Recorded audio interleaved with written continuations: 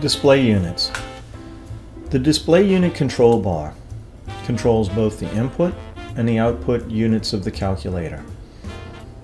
Input is defined as being linear dimensions, dimensions that are entered in the calculator. The output is the calculator's running total and all of the fitting properties. Moving on to the display type control bar.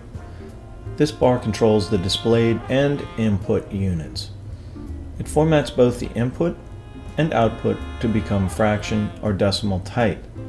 So essentially these two bars are linked. So to completely understand the concept behind the calculator's units, let's look at the different possible combinations of these two control bars using the same linear measurement. We're going to use the example measurement 1 foot 2 and 15/16. Starting with the foot inch display unit button, this can be of either type button, fraction or decimal. Using our example measurement, when the type fraction button is pressed, the calculator's expected input and output will be 1 foot 2 and 15/16. Using the display type decimal, when the type decimal button is pressed, the calculator's expected input and output will be 1.24 feet. Moving to the inch unit display button, this unit button can also be either fraction or decimal. Using our example measurement, when the type fraction button is pressed, the calculator's expected input and output will be 14 and 15/16. Using the display type decimal, when the type decimal button is pressed, the calculator's expected input and output will be 14.94 inches.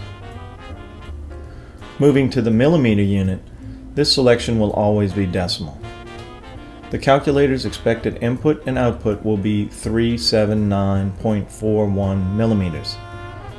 None always works in decimal, and the user is responsible for the units.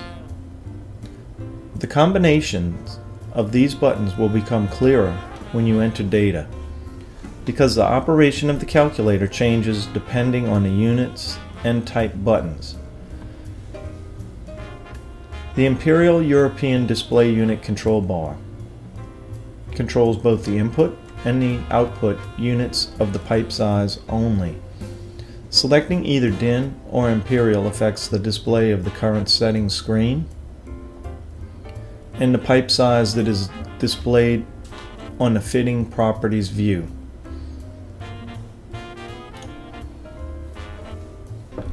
The Fractional Precision Control Bar. This bar controls the output and the input of the calculator. All fractional dimensions will be rounded up or down to meet this selected control button. The choices are 1/2, 1/4, 1/8, 1/16, and 1/32. The Fractional Precision Control Bar. This bar controls the output and the input of the calculator. All decimal dimensions will be rounded up or down to meet this selected control button. The choices are tenths, hundredths, thousandths, 10,000ths, and 100,000ths of the displayed unit. The last control bar is the Background Color Control Bar. This bar allows the user to select from 5 different background colors. The available colors are blueprint, orange, blue, red, and finally brown.